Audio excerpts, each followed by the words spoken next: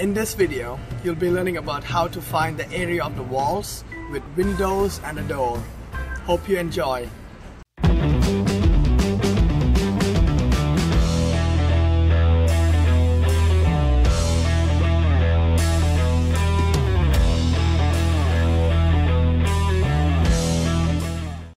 Alright guys, so let's start off by reading the question and understanding what we know from the question. So if we take a look at this question, we see that the dimensions of the room is given. So we know that the dimensions of the room is distributed by the length, width and the height. And we know that the length is 10 meter, the width is 8 meter and the height is 5 meter. So let's jot that down. The length is 10 meter, the width is 8 meter and the height is 5 meter. Now continuing from this, we also see that this room has two windows, each measuring 1.5 meter times 1 meter. So let us draw two windows here.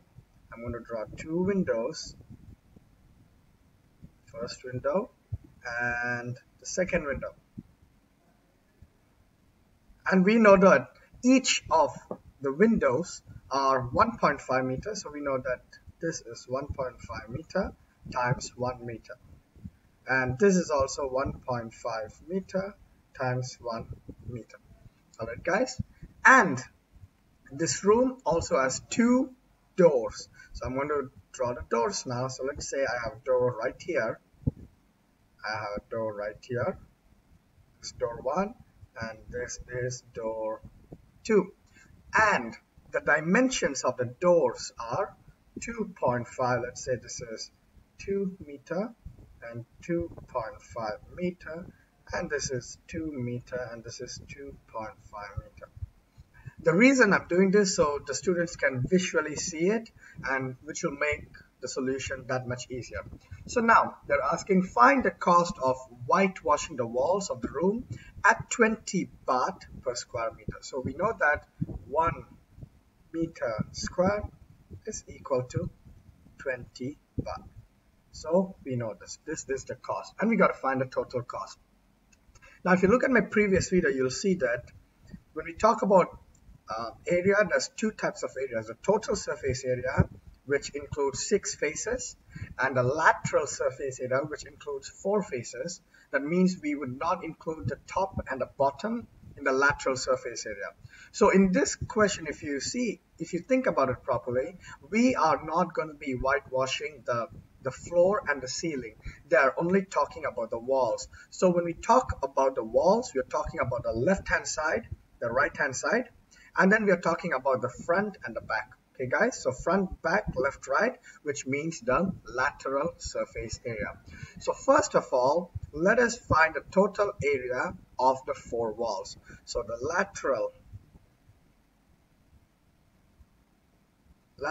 surface area is the front, back and the left, right, which is 2.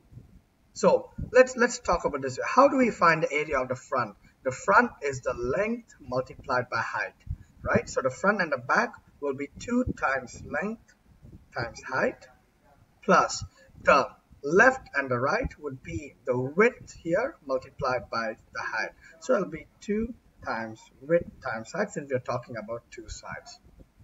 So step 1, let's find the lateral surface area, or the total area of the walls. So we have the length is 10 meter, the width is 8 meter and the height is 5 meter. So all we got to do is substitute it now. So let's start out by substituting it. We would have 2 times 10 meter times 5 meter, which is 2 LH, plus 2 times the width is 8 meter and the height is again 5 meter.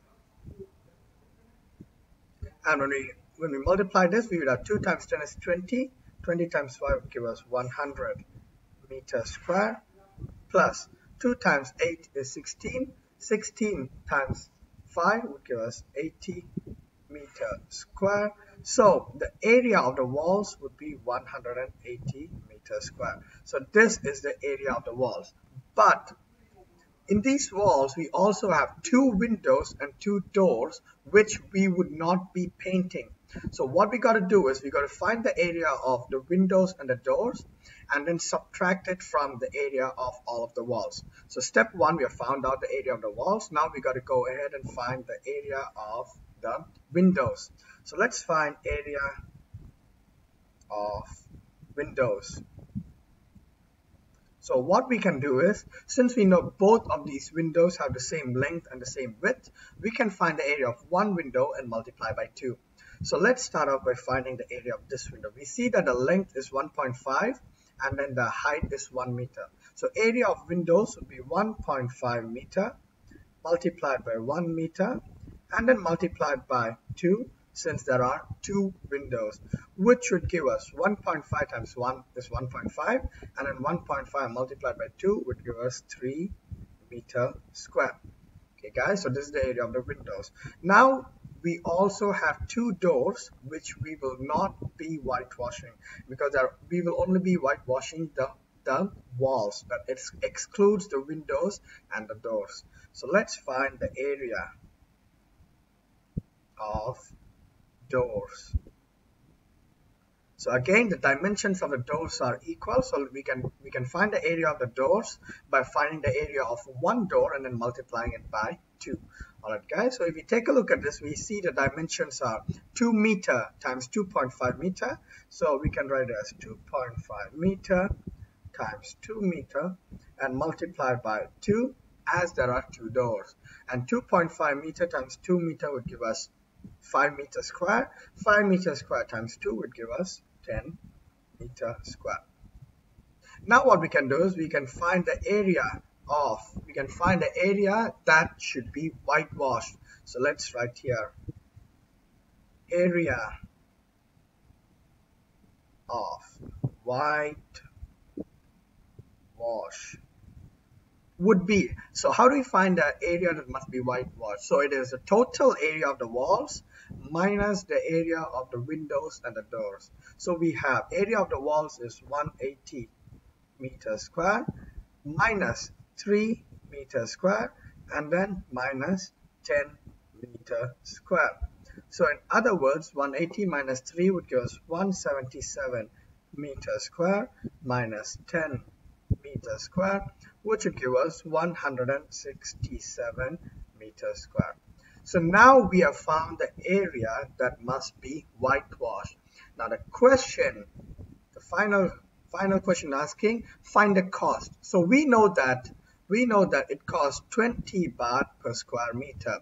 Now we got to find the total cost. How can we find the total cost? So we know that 1 meter square is equal to 20 baht. The total area that must be whitewashed is equal to 167 meters square. So the total cost would be 167 multiplied by 20.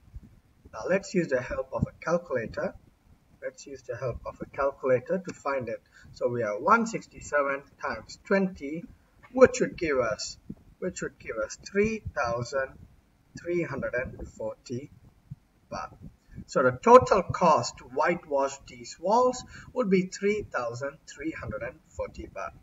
Hope you enjoyed this video guys, and as usual, if you enjoyed it, please press a like and then please subscribe so you will not miss any videos that I post in the future. Until next time, have a nice day guys.